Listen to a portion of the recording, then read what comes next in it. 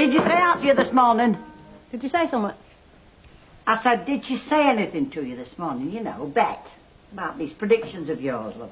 Well, there's that too, say, is there? She's had a little joke. You've all had a good laugh. Well, didn't you realise that there was something not quite right? You know, when all these things started to come true, just like you said they would. No, Betty, I didn't. Because I didn't reckon my mates would pull out like that. Just shows how wrong it can be, doesn't it? On your mother's side, you reckoned? Eh? Your uncle, what's it? Ted? Oh, well, he'd have to be, wouldn't he? Seeing as I never knew nobody from my father's side. I don't reckon you've seen a lot of him. I know his type. Aye, so do I. And if he lived a bit nearer, I might just be worried myself. Oh, he's not from round here, then? He moved to Morecambe a couple of years back. So he says. He just come down for my Auntie Mabel's funeral. Shouldn't you have been there? Well, I didn't know I had an Auntie Mabel, did I? Not till Teddy the Terrible turned up. Oh, not exactly a close family, were you? You could say that. You've got to hand it to Hilda. Long-lost relative, she said. Aye, and as far as our Teddy's concerned, that's the way it can stop. He can't get lost long enough for me.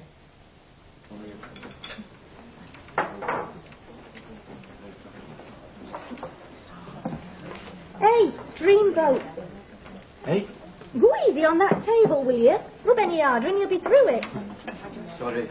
I'm miles away. Yeah, like the next table. Well, go on. Now's your chance. Hey? To whisper the three little words they've been waiting to hear since they came in. What words? There's the tea. Right, Mr. Sugden. One tea cake, right? Wrong, just a tea. I thought I heard you asking the price of a tea cake. Ah, that's all I did, and all. 17 pence, I believe. That's right. There's 20, that's Turpin's change. Thanks, Mr. Sugden. It saved me working it out. Good.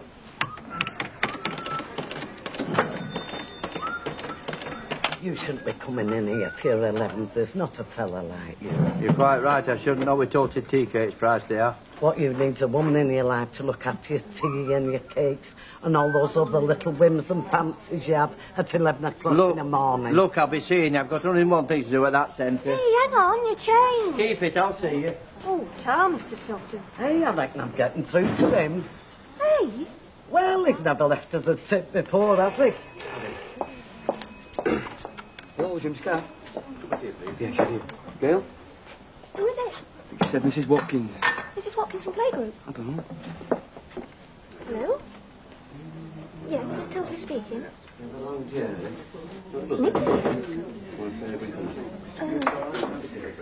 Yeah, I'll be over as soon as I can. Thanks for ringing. Aye. Found a pinch of muck at your cylinder head gasket. Well, what's that going to take? Well, if I get me skates, then I reckon I should have it done by tonight. Tonight? But there's no chance of dinner time, I suppose. No chance. Have you any idea how much it's costing me having this van off the road? Oh, sorry, mate, but tonight's my best offer. Hello, Tuzzlers. Well, that's the best you can do. Yeah. Right, for you. It is. 12 o'clock then. If it's ready before, I'll give you a ring, OK? It'll have to be, won't it? Gail. Cheers. Yes, love. Well, Nicky, what's up with him? I'll be round in 5 minutes. Yeah, ta-ra. Trouble? What's Nicky's not feeling so good? What's up with him? I don't know, they just phoned from playgroup. I'm going to go and pick him up when he road. Do you want me to start on Crompton's van when I finish this? I'll be back by then. I'll see you later. Well, that's another one of life's little mysteries unravelled, at least till next week. And to think I used to reckon the VAT man was a fellow what sucked vodka and tonic. Yeah. While you're playing Little Miss Fix-It, do you think you could have a word with Hilda? She got her face right down to her kneecaps this morning. And whose fault's that, then? It wasn't my idea to play that daft trick on her, telling her that all her predictions come true. And it wasn't me who blew it neither. If you could have just kept quiet, Betty, Hilda would have been like a dog with 2 bones this morning. Oh, come on, put her out of her misery. Tell her that your Uncle Ted did turn up. It'd be something. Oh, aye. And do you reckon we'd ever hear the last of it, after all the Mickey taking we did with them other predictions of hers? Oh, perhaps you're right. I know I'm right, Betty, believe you me. Phone, Bet. So, Will, who is it? Mrs. Rigby. Mrs. Rigby? I don't know any Mrs. Rigby. Perhaps it's another of your long-lost relatives, lovey. That Lynch? Stella Rigby? I'm sorry. White Swan? Rectory Gardens, you mean? Well, I know of it. So, what can I do for you, Mrs. Rigby? — OK, Stella. See me? What for? Well, how very much. Oh, well, any time you like. I'm not going anywhere, am I? Right. I'll see you later then. Bye-bye. Stella Rigby. Who's she when she's at home? Landlady of the White Swan. She wants to come round for a chat. Make herself known to the new landlady of the Rovers. Now, what with that system of bells Mrs. Walker had fixed up? Don't you dare.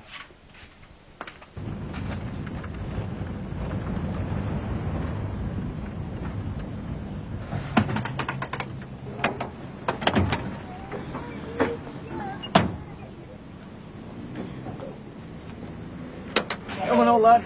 Just have your back on your feet.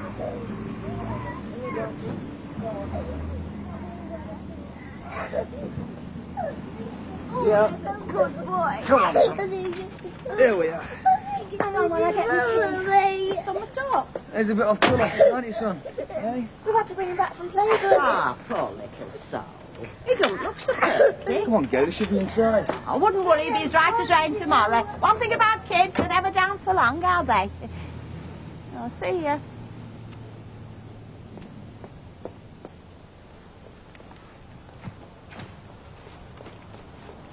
So what's up?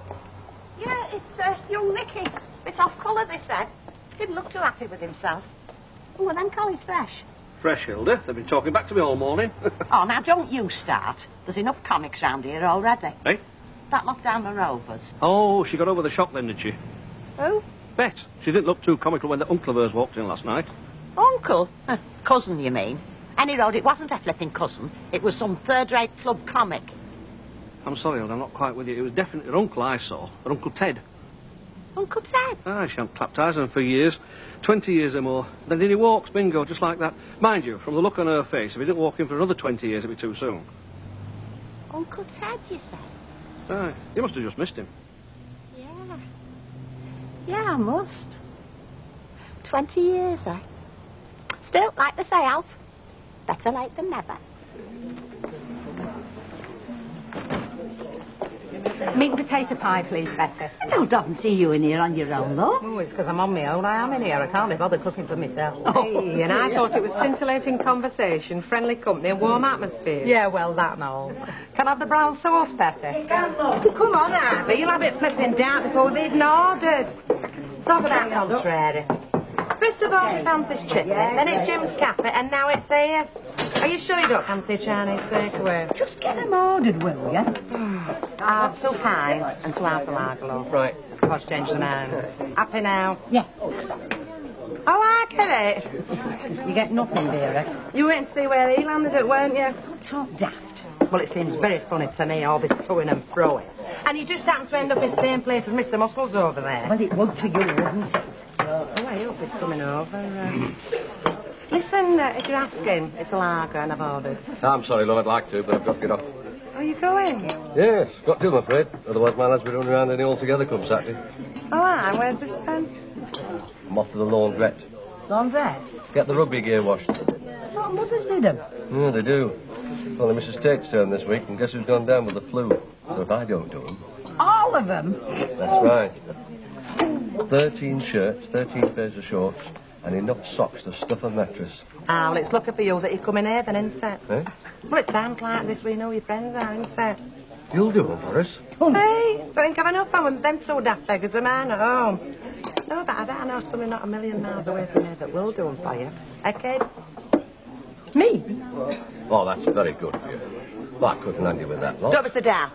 She don't mind, do you, Abby? Well, Yeah, there you go then. You sure it's no trouble? no, of course it's not. Oh, talk very much. I do appreciate it. And to tell you the truth, it weren't just the washing. It was the thought of all that ironing. Give us a jar, will you, Bet? Looks like it's going to be a long afternoon. Aren't they all love? How's the little chap then, Ivy? What little chap? Young Nicky. I'm not with you. Have you not been home? No, I'm not. Why? What's up? Oh, it's just Gail and Brian had to bring him back from playgroup, you know. He's a bit off colour, you know. No, I don't know. Listen, I'd better nip home and see what's up. What about all this for? Oh, well, you see to all this lot, Vera. You seem pretty good at organising everything else round here. 182, please.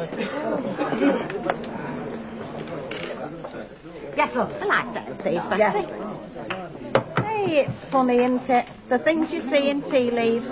Oh, don't start all that again, love. Little fella, bit on the scruffy side, letter T in his name. What's up, Bet? Look as if he's seen a ghost. Or a long-lost relative, more like. I told you she'd find that sooner or later. Well, I told you, it was in the tea leaves, wasn't it? Well, you never said no to better a little fella. Letter T in his name. That weren't in the tea leaves. You never asked me, did you? Oh, all right, Hilda. So my Uncle Ted did turn up last night. You got one right now. Can we just forget about the whole thing? Ooh, I only wish it were that easy. Eh? Well, I mean, if it were only just the once I'd seen this relative of yours. You've seen him again? I reckon he could be looming very large in your life. Very large. Something to look forward to, isn't it? Oh, yes. Well, I'll believe that when I see it, won't I? I mean, she's not exactly got a brilliant track record, has she? She was wrong with 2 out of 3. I weren't wrong about him, though, was I? Cheers. Hey, when did you see all this? All this matter Uncle Ted again? Oh, must have been this morning, Betty, when I was washing the cups. Yeah, that'll be it. I thought as much. Oh, you crafty little monkey. You never saw no such thing. You never did the washing up this morning. I did. Yeah, well, come to think of it, you could be right. Still, we're not going to fall out over it, are we? I reckon me and her's just about quits now. And that's all that matters, isn't it? All right. Yeah, he's fine now. Fast asleep. I feel better now the doctor's been. Yeah, me too. Hey, why didn't you come and say something? There's my little grandson, Pauline. There's me propping bar up at Rover's, knowing notes about it. Tell you, I did not till doctor had come. Has he been? He's just gone. What did he say, love? Chickenpox. Oh, poor little love. Is it all right if I go and have a look at him? He's asleep, Ivy. Oh, I won't wake him up. Can you pop out and get this? Yeah, what is it? Nicky's prescription. Well, you can get that, can't you? But I've got to get back. Get back. To work. You don't expect me to stop here.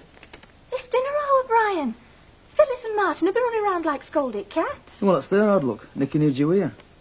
He needs someone. Yes, you. His mother. Unless you reckon that cat's more important than your own son. No, of course I don't. Right. Then there's no problem, is there?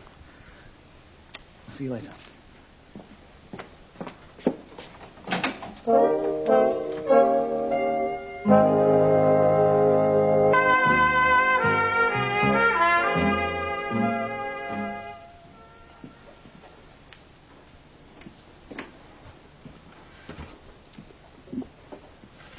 Not much there for your dinner. It's all I want, honest. Look, love, I know it's not easy, but our Brian does have his business to think about, you know. Yes, I know he does. And I have mine, don't I? Look, I only want him to stay here till the rush was over. Would he listen? No. Never mind that his son's ill in bed upstairs. Never mind that I'm brushed off my feet. Just so long as Brian's all right. Oh, now, come on, Gail, it's not like that. It's exactly like that.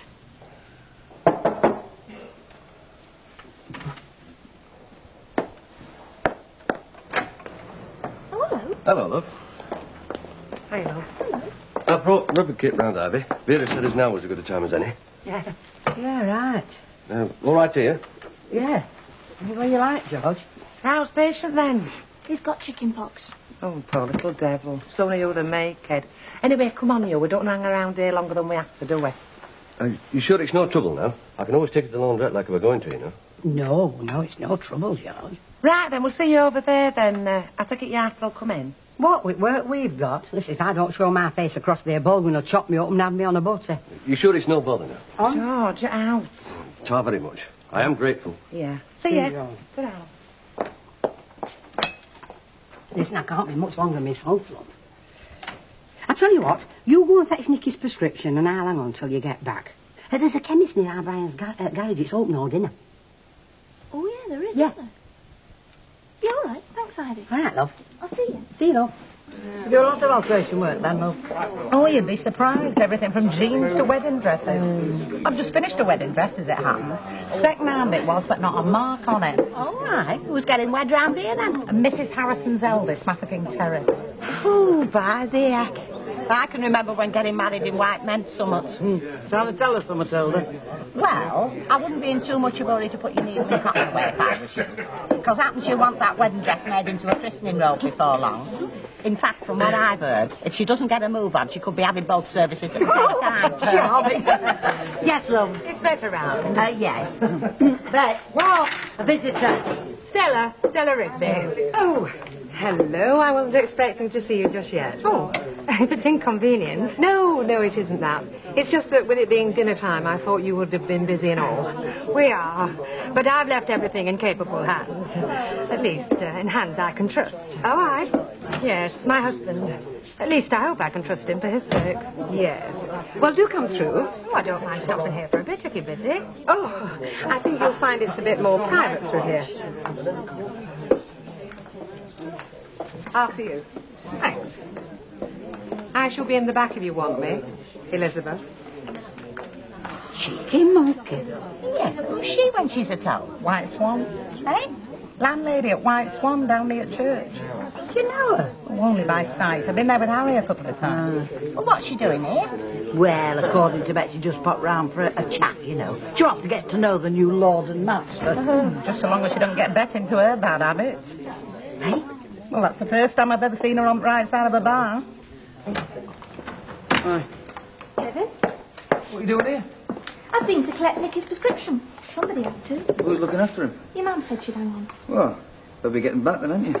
I can't leave the cafe, Brian. Love, if I hear one more word about that It cat... happens to be my responsibility, doesn't it? And I suppose Nicky isn't. Yes, he is. But I think you've forgotten something, Brian. He happens to be your son as well. Remember? And I think it's just about time you woke up to that fact. I'll be back as soon as I can. Gail? I don't know whether I should. Suit yourself. Well, perhaps just a small one. Say when. Well, they hardly hold enough to bat the budget, do they? Cheers again. Cheers.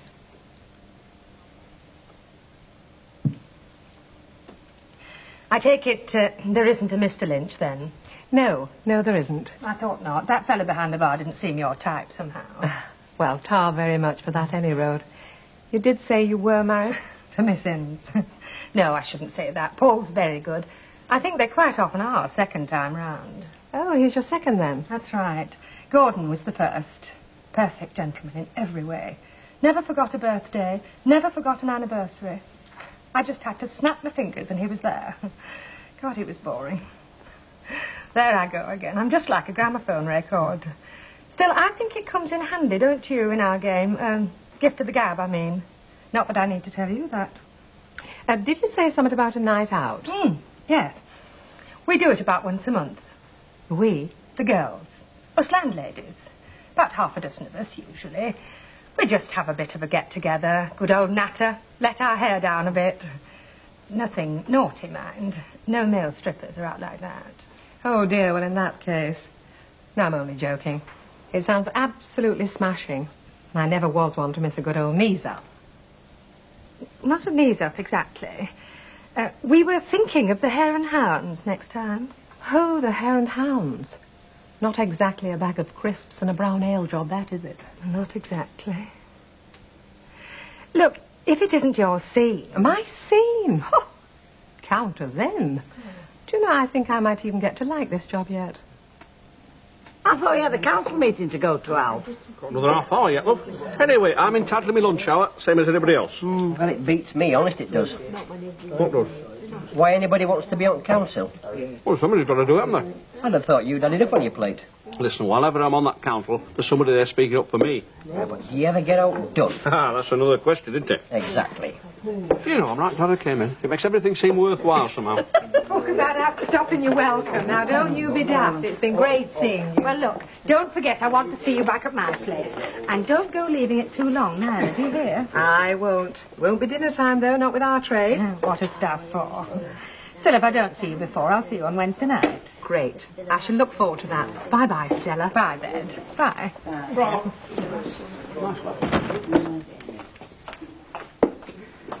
What's happening on Wednesday night? Was it a dark secret? No dark secret, Betty. I'm off out with the girls, aren't I? The girls. Landladies of this parish. We're off to the Hare and Hounds for a slap-up feed. Ah, Gum, you're going up in the world, aren't you? Well, if I don't do it now, I never will, Al. Like the lady said, what's the point of being your own boss if you can't let your corsets out once in a while? I'm sorry, it's like I've told you. Can't do anything for you today. Now bring it round first thing in the morning, boss will have a look at it then. I'm sorry, it's the best I can do. Yeah, I'll give you an estimate of that as well. Okay, cheers. Mr. Crompton. How long is it likely to be? It's hard to say. Hard to say, we said 5 o'clock. Yeah, no, I'm sorry, but... Well, it's not going to be today. Now, hang on a minute. Mr. Tilsley promised me. Yeah, no, and I'm sorry, but Mr. Tilsley's not been in all afternoon. He's had to dash off. Family problems. Where does that leave me? Well, it's like I said, it's not going to be today, so we'll try for tomorrow dinner for you. Do better than try. You'll have it done. Otherwise, you can forget it. And that goes for the rest of my vehicles as well. Got it? Yes, Mr. Crompton. Hey, Hop. What are you doing here? What does it look like I'm doing here? Well, where's Gail? At that calf. What do you mean she hasn't been back? Have you been here all afternoon, then? I know what she said, on the outside. And she phones up and tells me the lad who's working there has gone home with migraine. Flipping migraine. Lovely, how's Nicky? Oh, he's a lot better to me. He's not so flushed any road. I think I'll just nip up and see him. Hello?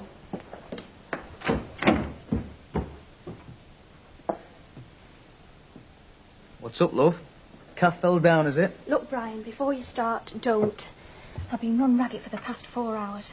Well, if you'd come to me looking for sympathy, you picked the wrong bloke. I intended to be home, honest I did. I didn't know Martin was going to be taken bad, did I? It'll be different tomorrow, I promise it will. You did right, it will. Look, Brian, neither of us bargained on Nicky being ill. We'll just have to make the best of it. Oh, like storming into the garage and then a lowdown in front of Kevin. That's making the best of it, is it? Leave me stuck here all afternoon. All right, Brian, but Nicky is your responsibility as well, you know. Yeah, so you said.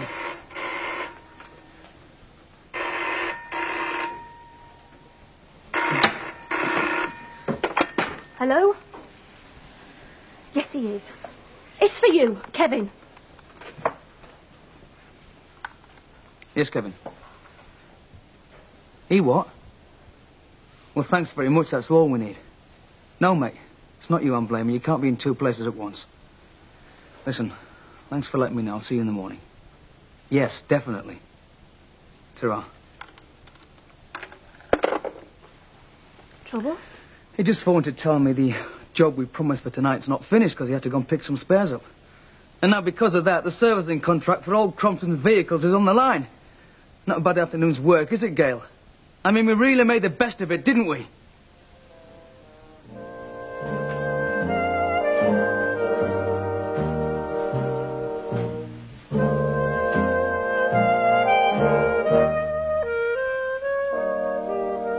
And The Street is back this evening at 6:30. And despite being first broadcast in 1960, the whole of the UK couldn't get The Street until 1961.